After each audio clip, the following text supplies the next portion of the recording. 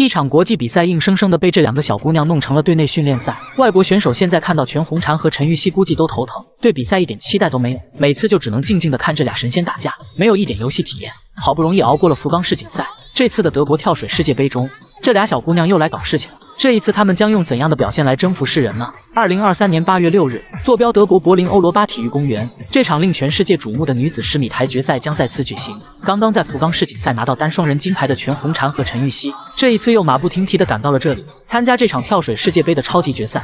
这场比赛的含金量不言而喻，能进入决赛的都是这个项目中绝对的强者。可以看到很多外国选手都是老熟人，他们在全红婵和陈芋汐不断的打击之下，这些年也是进步了不少。某种意义上，全红婵、陈芋汐每一次不仅仅在比赛，其实也是在给外国选手免费的示范教学。那么接下来我们闲话不多说，一起来看全老师和陈老师开课了。首先登场的是加拿大选手，他的第一跳选择 107B 难度系数 3.0。加拿大选手的入水控制还欠点火候，这一跳得到了 66.00 分。随后是德国选手的第一跳，选择 5253B 难度系数 3.2。德国选手的这一跳也得到了 64.00 分。英国选手的第一跳，选择 6243D 难度系数 3.2。斯潘多里尼不愧是全红婵的好朋友，这些年真的进步了不少。这一跳成功拿到了 72.00 分。接下来就是中国选手全红婵的第一跳，选择 107B 难度系数 3.0。简直太惊艳了！从慢动作可以看出，全红婵的 107B 比加拿大选手细腻太多了，每个动作的衔接都行云流水。最后得到了 78.00 分。中国选手陈芋汐的第一跳，同样是 107B 难度系数 3.0。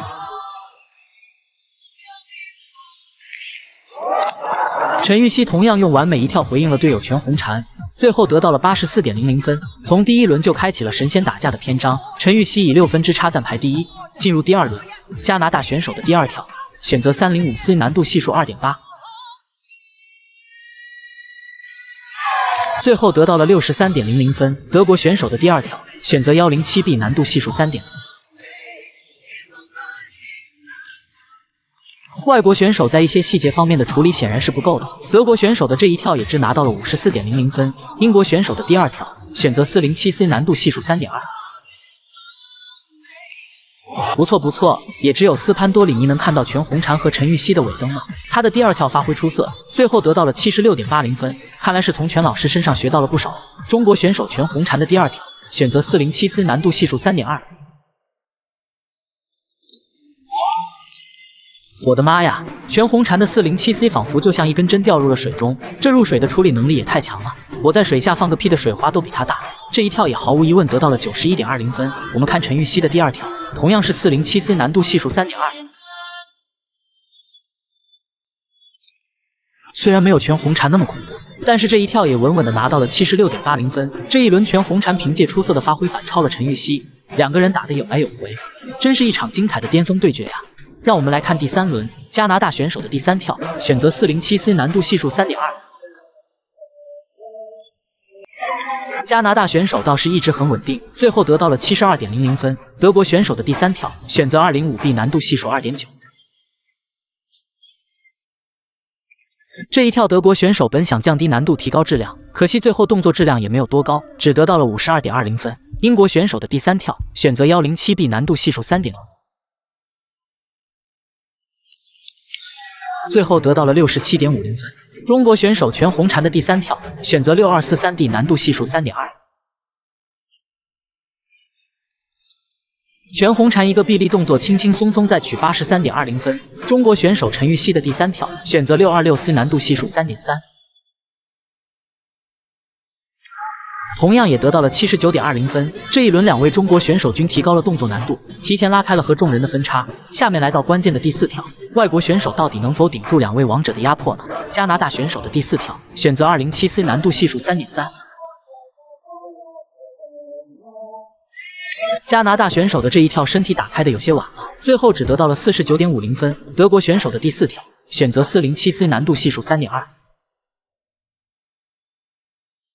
当难度升级后，外国选手接二连三出现了失误，德国选手的这一跳也只拿到了 51.20 分。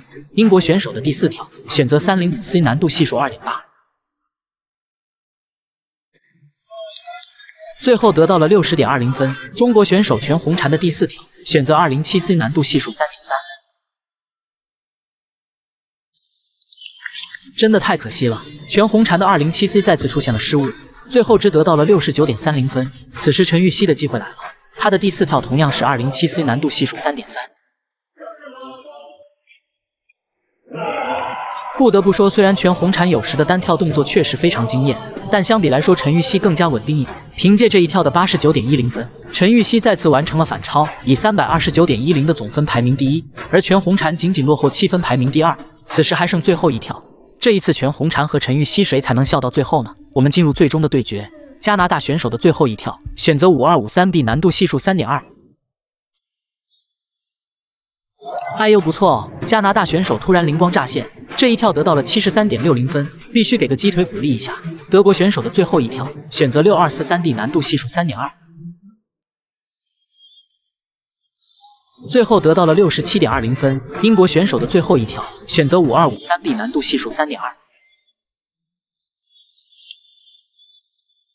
关键时刻，斯潘多里尼出现了重大失误，只得到了54.40分。小姑娘也是非常自责，没有关系，你已经非常棒了。毕竟站在你对面的是这个星球上最厉害的2位选手。接下来就是令人心潮澎湃的冠军之争。首先，我们来看全红婵的最后一跳，选择5253B 难度系数3.2，简直无懈可击。在得到了86.40分后，全红婵成功将压力抛给了陈芋汐。陈芋汐的最后一跳同样是5253B，让我们屏住呼吸，千万不要眨眼。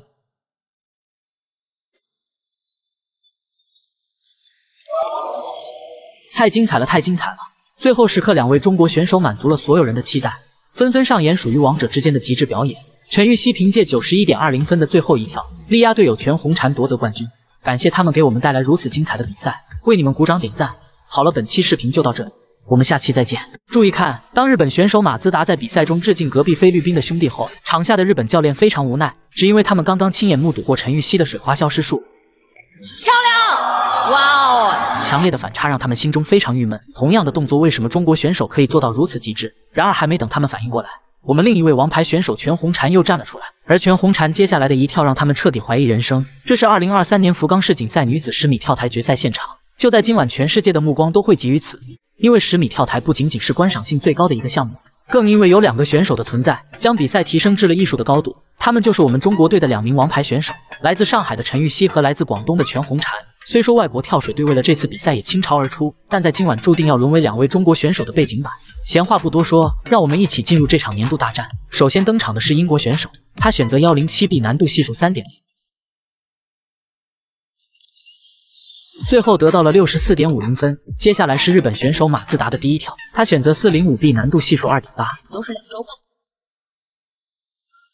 这一跳的难度并不高，但最后却只得到了63.00分。加拿大选手的第一跳选择107B 难度系数3.0。加拿大选手的实力的确在线，第一跳便获得了76.50分。随后就是中国选手陈芋汐的第一跳，他选择107B 难度系数3.0。陈芋汐的第一跳就宣告了自己今晚的态度，火力全开的她得到了84.00分。我们来看中国选手全红婵的第一跳，同样是107B 难度系数3.0。漂亮！全红婵同样用一个惊艳的动作回应了队友陈芋汐，最后得到了81.00分。第一轮结束，陈芋汐以3分的优势排在第1位。进入第2轮，英国选手的第2跳出现失误，最后只得到了53.20分。日本选手的第2跳最后得到了72.00分。加拿大选手的第2跳最后得到了67.20分。中国选手陈芋汐的第2跳选择407C 难度系数3.2。今天晚上陈芋汐绝对是超级兴奋的。渐入佳境的陈芋汐这一跳直接上演了水花消失术，令现场的观众叹为观止。这一跳毫无疑问的拿到了92.80的高分。接下来我们来看全红婵的回应。全红婵的第2跳同样是407C 难度系数3.2。太可惜了，全红婵的这一跳在入水角度上出现了一点偏差，最后得到了83.20分。第2轮陈芋汐凭借惊艳一跳将分差拉开到了2位数。来到第3轮，英国选手的第3跳最后得到了62.40分，日本选手的第3跳。稍微的过了点儿，连解说都无奈的笑了。外国选手再这样下去，池子里的水都快被他们榨干了。我们来看加拿大选手的第3跳。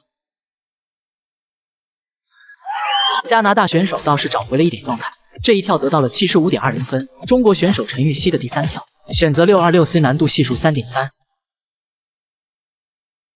亮！哇，真棒真棒！陈芋汐简直稳定的有些恐怖，一个臂力动作再次拿到了95.70分，压力瞬间就来到了全红婵这里。这一跳至关重要，全红婵的第3跳选择6243D 难度系数3.2，也没有问题，同样是接近完美。非常漂亮。全红婵用完美一跳成功回应了队友陈芋汐，最后也得到了91.20分。不知道大家有没有发现，此时的比赛仿佛变成了中国队的队内赛，两位中国选手决战紫禁之巅，外国跳水队只能远远的仰望。我们来看英国选手的第4跳会有所改变吗？还是犯了同样的问题，最后只得到了67.20分。日本选手的第4跳，